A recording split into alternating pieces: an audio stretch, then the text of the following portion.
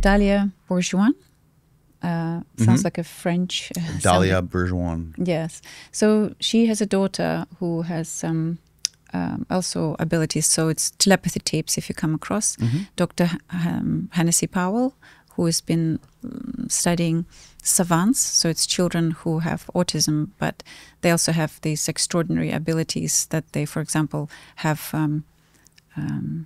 photographic memory, or they can do math really well, or they demonstrate like language capacities that they have never come across. And so her daughter, Lido, she found out at 11 years old. So she has other children as well. But only at 11, she started speaking with her daughter through a spelling board. So these children are called spellers. And I think there's a new term that they would like to introduce, because non-speakers is incorrect, because they can speak through spelling. In a way, they're communicating. Through spelling. Through spelling. So they have a board because they have a difficulty coordinating their body. So they can kind of punch the letters on the board one at a time. So it takes time. There's a lot of controversy in the medical or more science field for a long time that they're saying that the person who has the spelling board is helping them to spell. But it's unrealistic. You know, there are so many situations and things that these children know that are just extraordinary. Like, and they can't actually say the words. So Dahlia is learning to speak now. So she's now several years into spelling, and I believe she was able to sing before. Because it's a different part of the brain is responsible for music and singing. So she was able to sing, but not to say the words, because it takes a lot of coordination. It's a different part of the brain that's responsible for it. So they are able to spell, and they say, for example, there was one, and teachers who work with these children with were called spellers.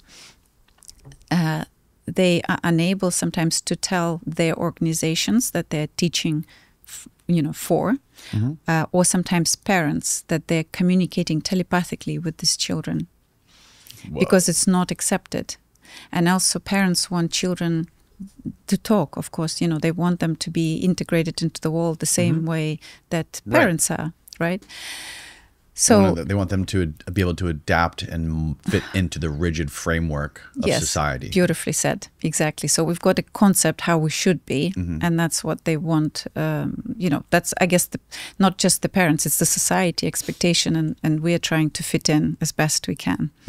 So these children, so for one example, that's in Kay Dickens. So Diana Hennessy Powell is a researcher who's been doing this for many, many years. And she worked in Harvard as well, and she had a very interesting story. If you can speak with her, that'd be extraordinary as well. And so one of the stories that the teacher bought biscuits, but brought one biscuit to the classroom to these children, but forgot the others in the car.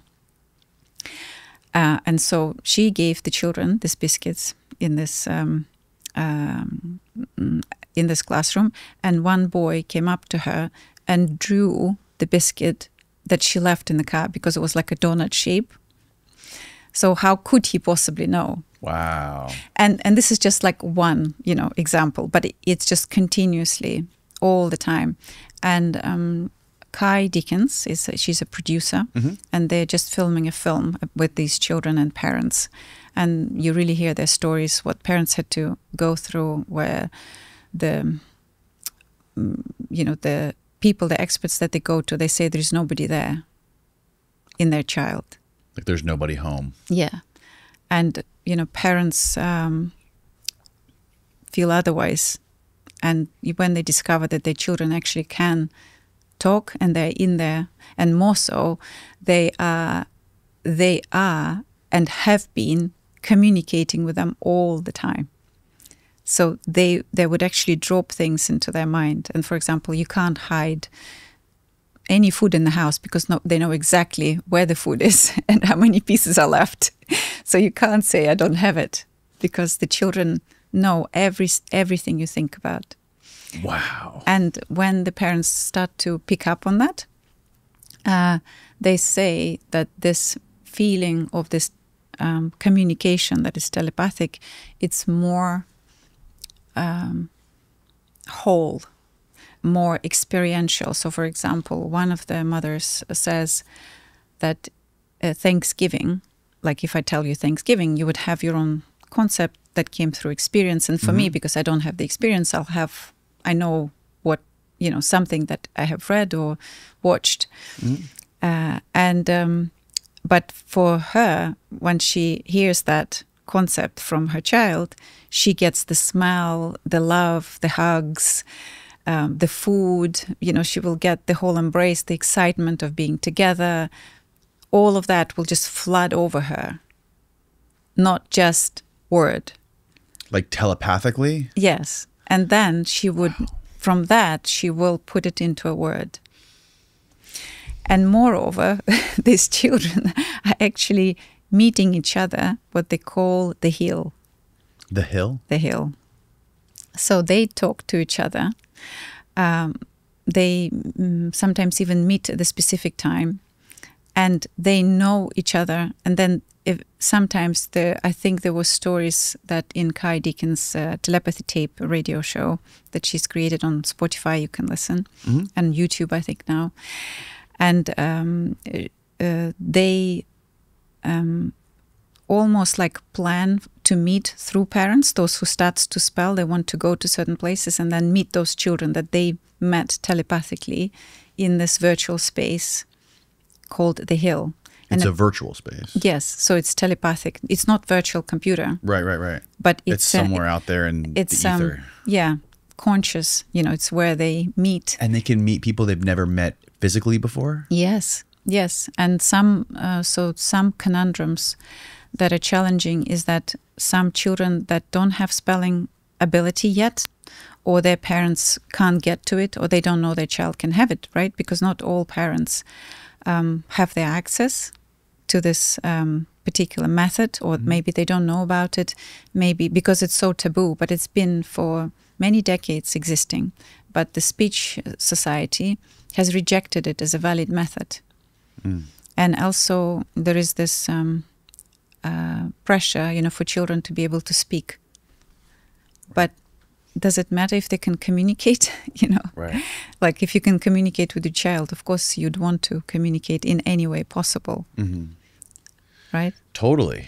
Sorry, I'm flooding you with information. Yeah, no, So you asked me this question. You make a good point, but yeah, no, obviously it is, right? If you're a mother and you have a child that's, say, 3 years old, and you're surrounded by other mothers who have kids in the same age, you guys typically, at least in my experience, is like the mothers are always trying to like bounce ideas off each other. How is your child doing? Figure out how my child's doing compared to all these other kids. Get them together, create a little community, and like, usually you just in the society that we live in, you would expect your kids to start learning specific words at a certain age and stringing words together at another age. And then like, okay, well now, my kid's about to be 4, we got to put him in like kindergarten, and this is just what we do in the society. So it's like, to step outside of that is kind of like uncomfortable for a lot of people. And if kids start to develop in new ways, like that's got to be so much more unsettling or uncomfortable for people if it's not, because it sounds just at face value for somebody who's not initiated into any of this stuff, it sounds kooky. Yes, exactly. But these children are extraordinary. So they apparently they teach each other. So once the one child acquires the ability, they can meet on the hill and they can teach each other that skill. They have their own teachers. We can only hear from them what these teachers are. Some describe them as angel-like. Some describe them as, they come in form. So what is it about these children specifically? Is there something that we know about them psychologically or developmentally that makes them all unique? So it's so every child is different, just like we are. You know, we are put into one category in school, like, you know, as we're going through. But in a way, we learn differently, we communicate differently, we pick up information through our perception differently, we mix it differently, but we are taught that we are the same, that you see the same orange as I do. Right. No, we don't. Right. So these children are so unique. That's why it's so challenging, because their physical ability differs, their cognitive ability differs, their emotional regulation differs, they physically on how they you know, work with their body. So these erratic movements that they have, when, you know, they're perceived as abnormal, they're actually trying to feel the edge of their body because they don't feel their body. Whoa. So when they're doing this, you know, strange movements that look to us unsocial or inappropriate or, you know, whatever we've learned conceptually to see, they're actually trying to literally get into their body to feel the edges. So when they're learning to spell, if somebody touches them before they start spelling, they feel more grounded and in the body, so they can then focus better and they can make that one directive movement, which takes a lot of focus and concentration. They also now do tablets. They do it on tablets once they start advancing from a board. But they're all nonverbal, right? Well, interestingly, so Dalia's daughter, Lido, she's learning now to pick up. Okay. So it's almost like the language working at different pathways. But of course, it takes so much effort to say something, to string that together, because it's new neural pathways. And of course, we can remap our neurology. And so it's harder. And so some of the children that parents have learned to telepathically communicate with them. So could you imagine so many discoveries? Their children, you know, are actually there. They're very clever. They learn history from you. So you watch a film, they can talk to you about that film. You've learned something. So when you put them in the classroom, they're reading everybody's mind. So, yeah.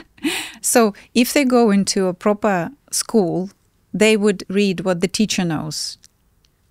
So taking them out of school just because of how they behave to us is actually not necessarily good. It's harder for the class management. And of course, you can't talk to the child in the same way. But, you know, I'm not an expert in it. I'm just communicating the fascination, the extent of what we don't know about the extrasensory perception and our capabilities. That's why when that came out, for me, it starts to explain some of the questions that I have that, you know, we were not allowed to test in our scientific methodology.